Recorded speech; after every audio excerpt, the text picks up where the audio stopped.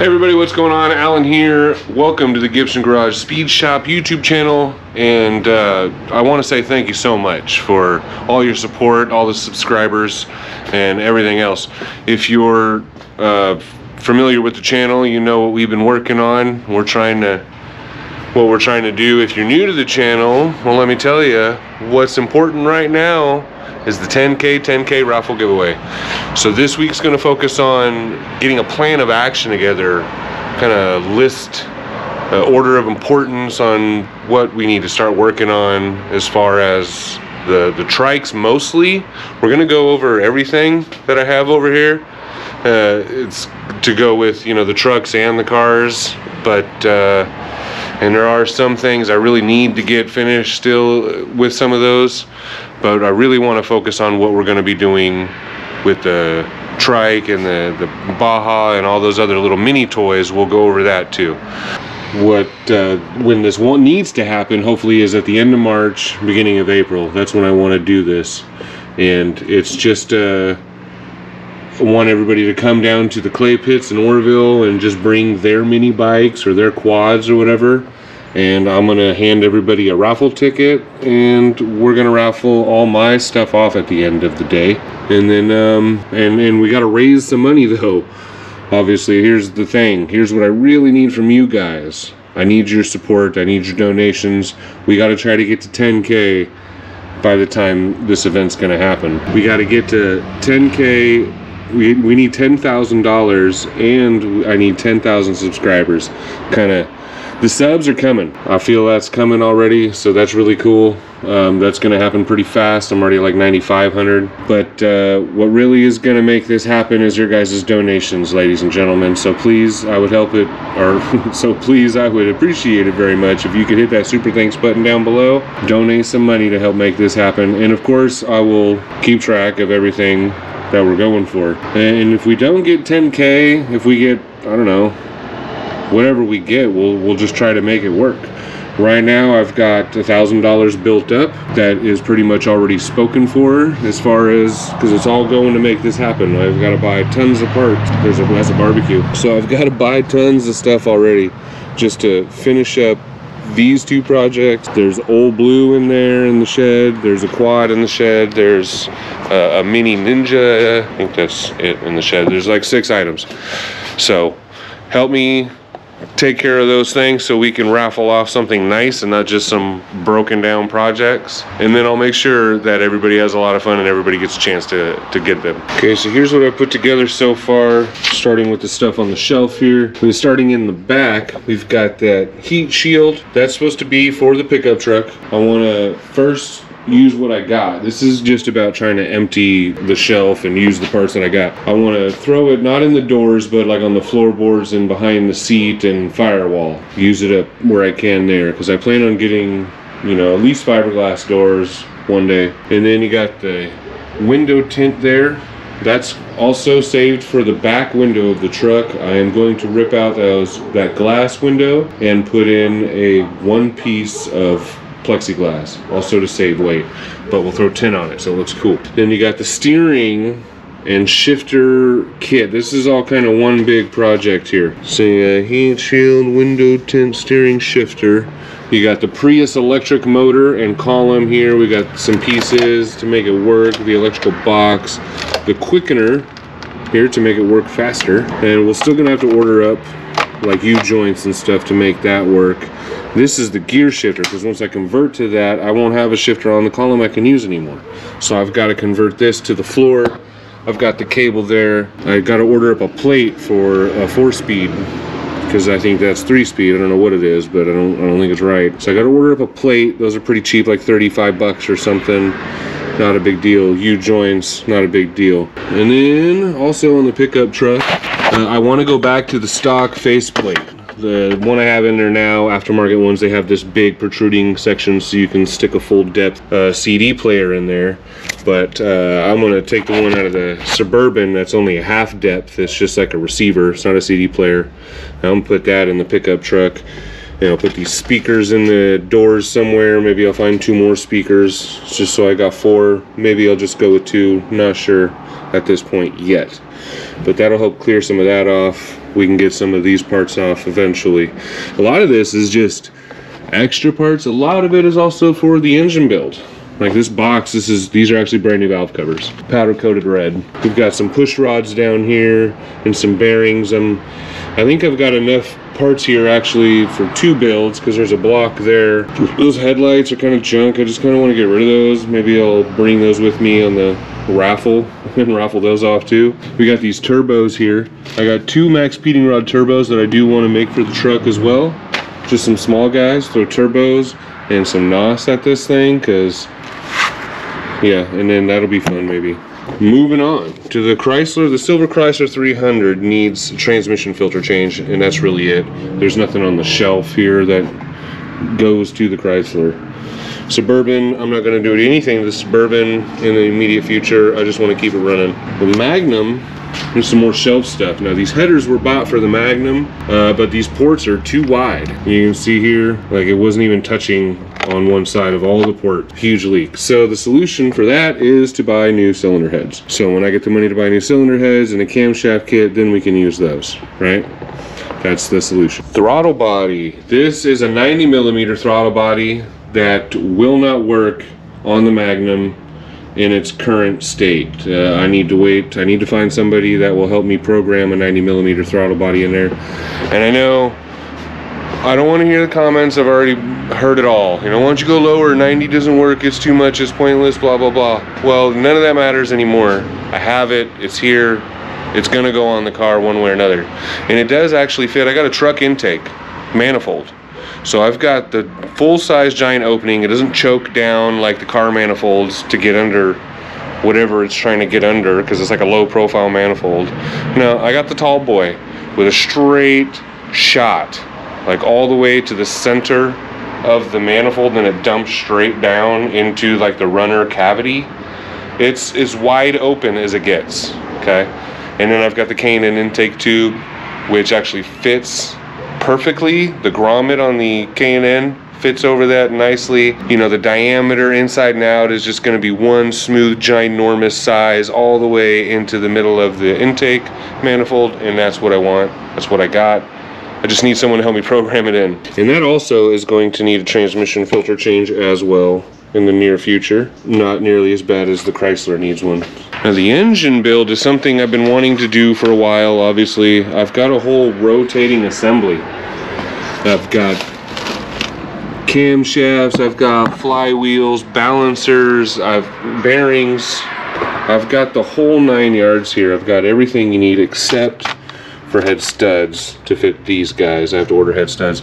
I got bolts, head bolts, but not rocker studs. So this is an older 350 with a mechanical pump, fuel pump provision, but it's bored out 30 over, and it's a stroker kit crank here. Look at that, cast, crank, small block Chevy. It's low power, right? Everything's cast, nothing's forged. I've got a dart in here. So this should give me my 383 with trick flow fastest cast heads, smog legal also.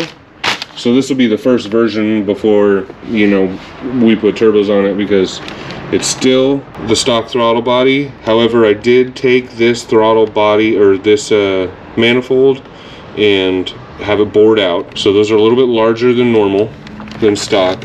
And in the throttle body, I have a throttle body too. It's actually on the Suburban, because I tried putting that throttle body that I had modified on the 305 there in the pickup truck, and it did not like it. It won't run. It won't run. It's way too rich. It's gotta get really warmed up before it even thinks about running. So right now that throttle body is sitting on the Suburban, and it, you know, 350 is handling it a little better than the 305 is. So that's where it's at. The original throttle body to the Suburban had to be turned in for a core. Oh no, so that throttle body that's on the Suburban is actually the one from the truck. I had to turn it in to have them modify it. They decked it, bored it out, and added larger injectors and everything, but when it came back it was too much, so I swapped throttle bodies just so the truck's drivable for now. And the Suburban does drive all right with it, but you know, it still dumps a lot of gas. So that's pretty much going to do it for the shelf that I need to use and get rid of, right? The rest of the stuff's just like extra parts, lug nuts and thermostats, and got exhaust tips, and that's the mini spool for the pickup. But since the $50 factory LSD that I found in a junkyard from Suburban is working great, that's what's in there. But now we need to move on to the mini toys out here. So for the trike, this blue guy here, again, I'm just trying to get these up and running. I don't want to, you know, do a whole bunch of modifications. I just want to get them to where when you get them, you can play with them. So it needs front brakes. I got to finish the front brake bracket. I've got these forks on here from Go Power Sports, hydraulic forks, right? But I need to make a bracket for the hydraulic caliper. So we got some good, decent brakes on here. And I got to figure out a lid for the gas tank. But this has a juggernaut on it. It's got a decent chain. It's got decent sprocket. The rest of this stuff's kind of home built. I think that's a 212 like Harbor Freight engine, right, with a go-kart live axle. I made these pedals here. They'll flip up. It's pretty cool. This thing's a lot of fun. So that's what that needs to get that going. And now onto the scooter.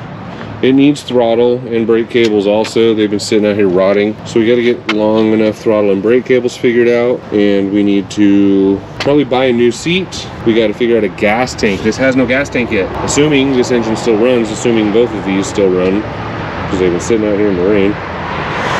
That's all that one needs. And then paint both of them. I'll throw some paint on both of them to clean up the rust and get them painted so it looks a little decent. A little more decent. And that's it for those two. Alright, so first and foremost is Old Blue. I picked this guy up from a junkyard and a motor. Brand new motor in the box. Not a junkyard, a yard sale for 200 bucks. And I verified the motor works. It's great. It is brand new. Came in the box. I don't know why I don't have the box anymore, but it doesn't matter. It's a brand new motor. What this might need is just install the engine, get the chain on. I've got to figure out throttle and brake cables. Got to figure out the brakes, which I'm not sure if I can make these rims use. I would love to use these rims because they're just cool. They're just really cool. I'd love to use these rims, but they've got like this built-in brake on this one. I'm not sure, and it's off center too. It's not centered in the middle of the bike, so I don't know what that's about. That's gonna take some work to figure that out. I might just have to get new rims and tires so I can make that happen a little more easily. And then we got to figure out a seat. I'm gonna have to completely make a seat from scratch, or maybe order something. Probably just order something actually. And then you've got the Baja, which I think just needs tires. These tires are really old. They got some flat spots, but the Baja, the Quad, and the Mini Ninja over there should all run. Shouldn't really need anything. So that's why there's really nothing written down here.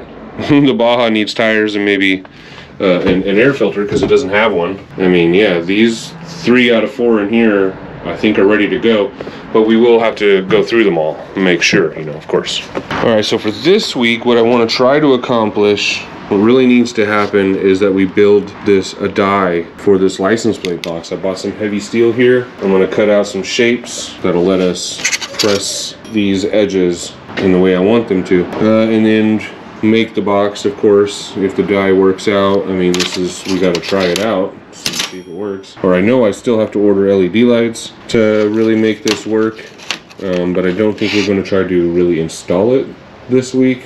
Just want to see if I can get the die made out of the metal and get these edges bent up first. That's the main goal. Just make the die and bend it. Then I got my mom's black Chrysler 300. Needs a blend door actuator. If you were following along in the last video, you heard that thing clicking away. And then I really do need to get that transmission filter in the silver 300. I really need to do that. And then if we got time, we'll try to cut another football sign on the arc droid here for a friend of mine. Look at all these on the floor. They fell out. Yeah. Okay.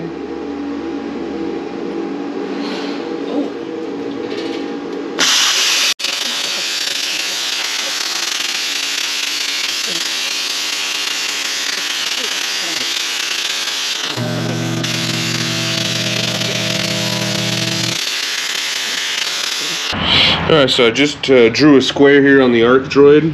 You hit trace and you pick the square and you can type in the dimensions. I put 12 1/8 by 6 1/8. Gave it the old test route there, and it seems to all be staying on the metal, so let's give it a cut here. Well, we gotta turn this stuff on.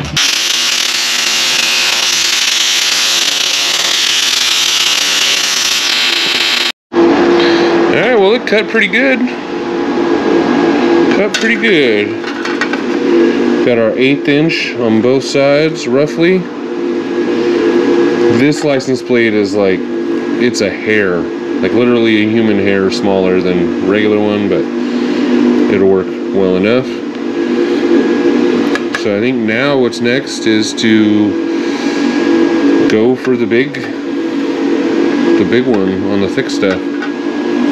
Okay, I just got a little test circle here. I'm gonna test to see if, you know, what the power's like for this thick 3/8 stuff.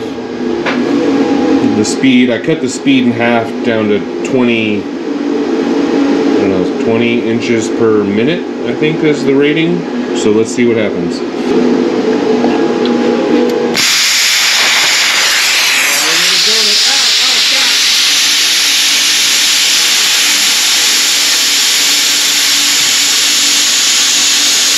Stop. All right, here we go again. I slowed it down.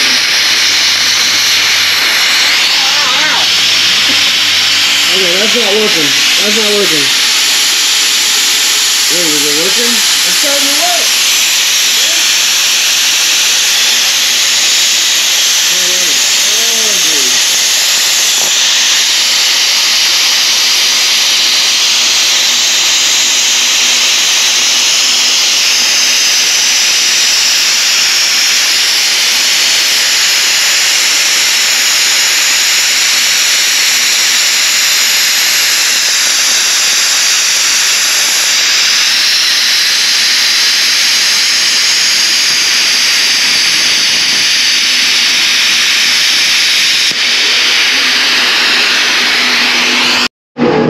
So this, I can't cut through this. It's not straight either. Well, no, it's, yeah, I don't know. That is hot though. Yeah, that's like a little heater. You can see the heat waves coming off of it.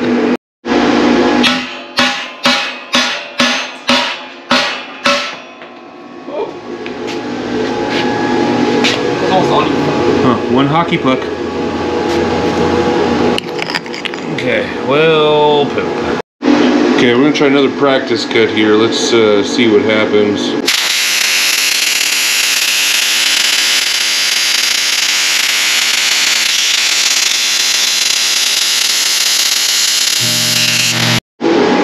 Well, that turned out pretty good. Pretty good. Slowing it down definitely helped. It's welded to this thing now.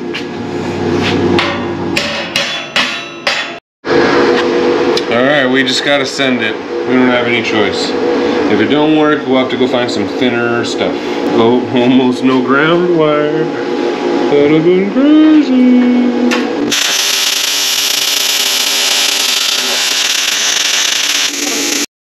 So the splashing has really messed up my nozzle. I can't get a ground through it anymore. I chipped some of it off and brushed it off. I'm gonna back up the cut distance a little further away and see if we can keep going. Alright, so I cleaned this up here with a file, and the tip was actually a little loose, so I tightened it up, and we're gonna give it another shot.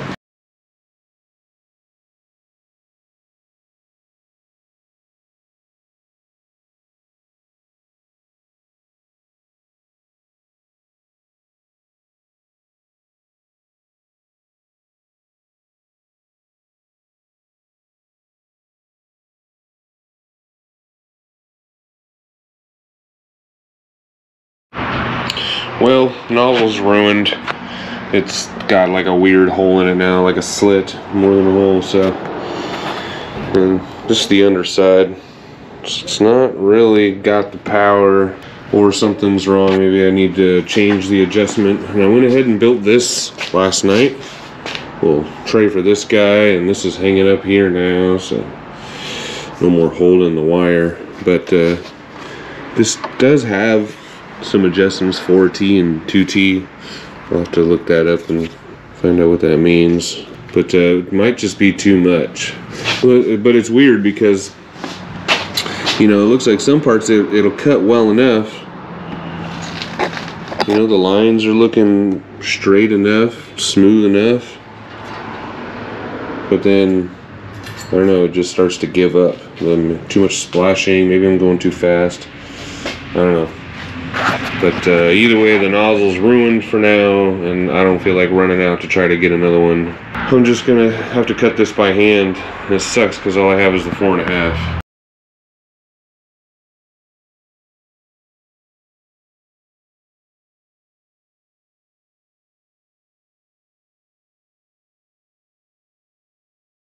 Well, this is taking some work. No, it's not actually as bad as I thought it was gonna be. And I'm not going through the blades that much. That's the first blade, a used blade I started with, and this is the second blade. Another brand, this Avanti or whatever it is, from Home Depot. Don't get those. Here's the one from Home Depot. These aren't that good. They like to break and chatter a lot.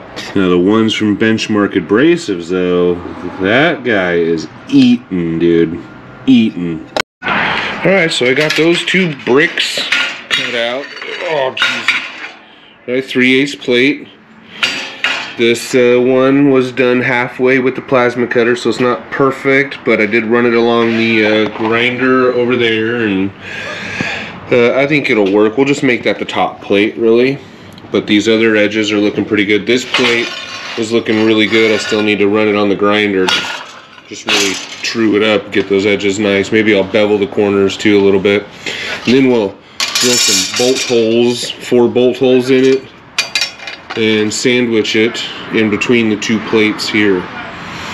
And then we take that whole assembly and we press it into this. This will have to be raised up on some blocks slightly, but we'll press it through this, and that will fold these around this top plate, hopefully. And, you know, if I had a thought further ahead, in fact, I knew I needed a hole to press it into. I just, when it came time to cutting, I got so caught up in like not having to cut as much as possible because it sucks that I forgot that I needed a hole to press it into. But I welded on a piece here on the end. Hopefully we can make this work well enough. But for now, Mom showed up at the car, and we're gonna put in blend door actuator. Now it should be the same part number for all the positions in here, just like AJ's Chrysler there. I'm not exactly sure which one I need. This is AJ's Chrysler's a generation older. This is like 12 and 13 up, and then this is, you know, 11 and down. So 11 and down has a different part number than what I have here. But I think we're gonna have to get in from the passenger side down here. It's honestly, I have no idea. I gotta turn the car on and see where the noise is coming from again.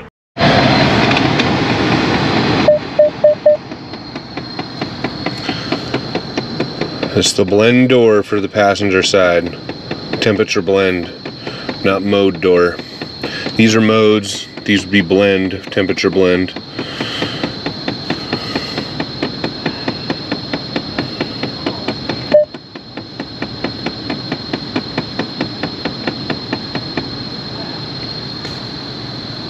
So you can hear it changing from hot to cold, but it's like worn out, so it can't read that it needs to stop trying to go to cold. And going back to hot, it does that. You can hear the change in the wind in there. It's just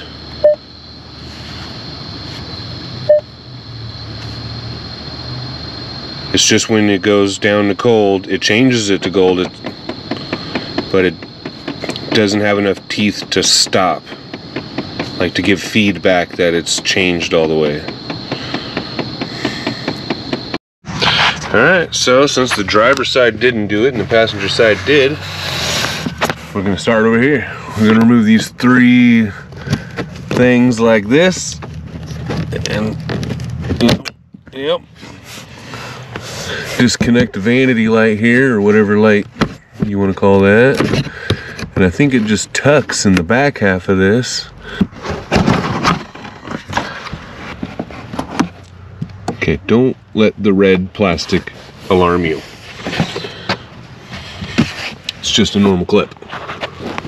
Now it sounds like it's coming more towards the center and not way out here on the end. So let's, tell me what you guys see. Huh? What do you see? What do you see? Oh, look at that timing. Oh, you can see it. Thank the heavens. Look at that, look. Look at you flickering away. I'm gonna see if I can gain a little bit of visual access by removing these 4 bolts here. I'm hoping it'll be that simple and this whole glove box will fall out like magic and everything will go my way. Let's see. Nope, no, of course not. There is no such thing as magic. Right? No such thing. Yeah, 2 more on the side, and there's 4 up top, 2 here. Maybe this will let it fall. Let's see how many times I'm wrong today.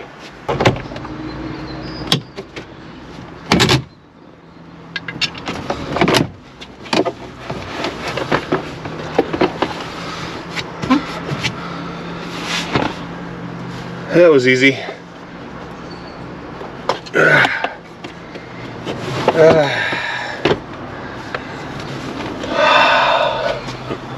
So that actually wasn't that bad. Like I said, there was 2 on the side, and then like 4 across the top, 2 on this side. This panel just pops out with their fingers, and then there's these other clips you saw me using the pry tool for. You just gotta pull it out of these clips here, these 3. And actually it wasn't that bad. Probably don't even need to disconnect this. Yeah, it's yeah, oh, down here. But yeah, we do. So now we can see the motor. Look how easy that is to get to now. I can actually reach it.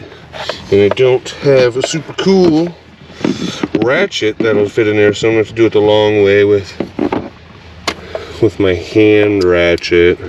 But it shouldn't take me longer than like an hour to get 3 bolts out, and then I'll get back to you.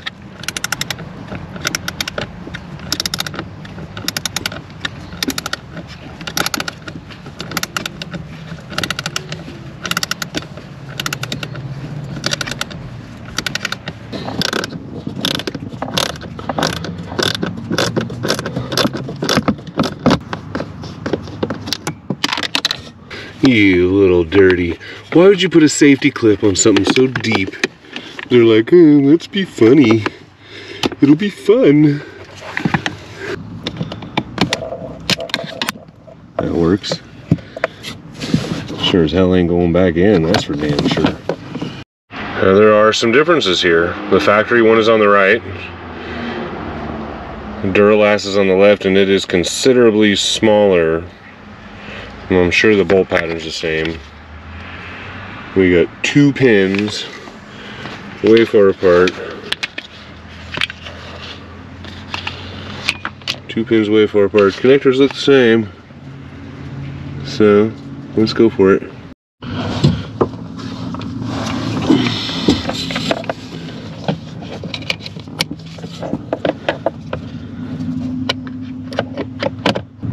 I don't feel like these holes are lining up perfectly. There we go. So the bolt holes don't line up perfectly to get these nipples inside these bosses, but once you wiggle them into place, adjust this guy, you know, for the gear, it's in place, and we can put these screws back in now.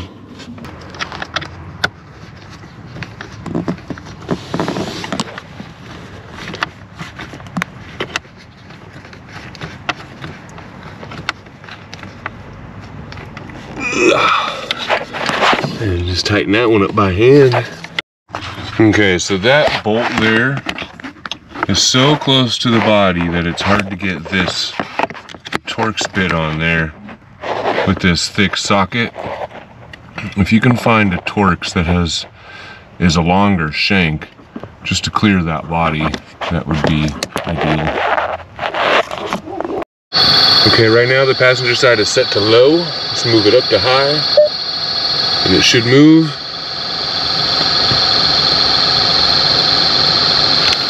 Beautiful. Okay. Now let's move it back down to low, and make sure it doesn't click on the way down.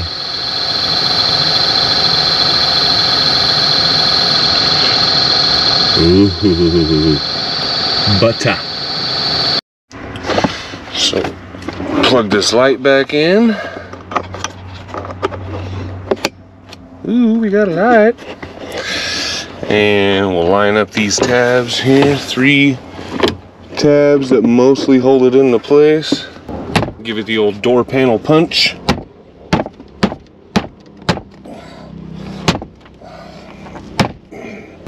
We'll put on all these bolts up here and the 2 on the side, 2 on these side. Punch this panel back on.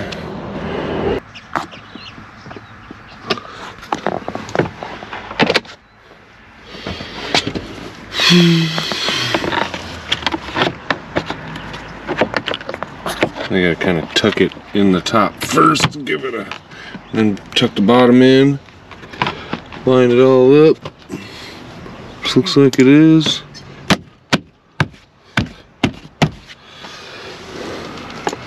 Oh, one more piece.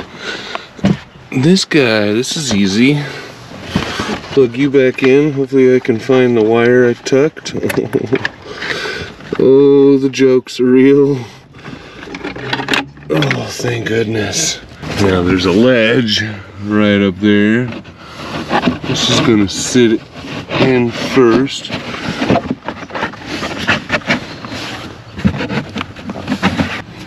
Jiminy Christmas.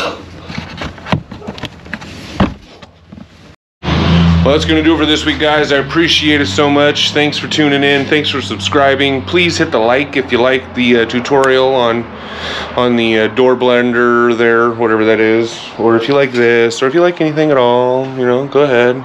Don't forget to donate. Please hit that super thanks button down below. We need to get this 10K going right there.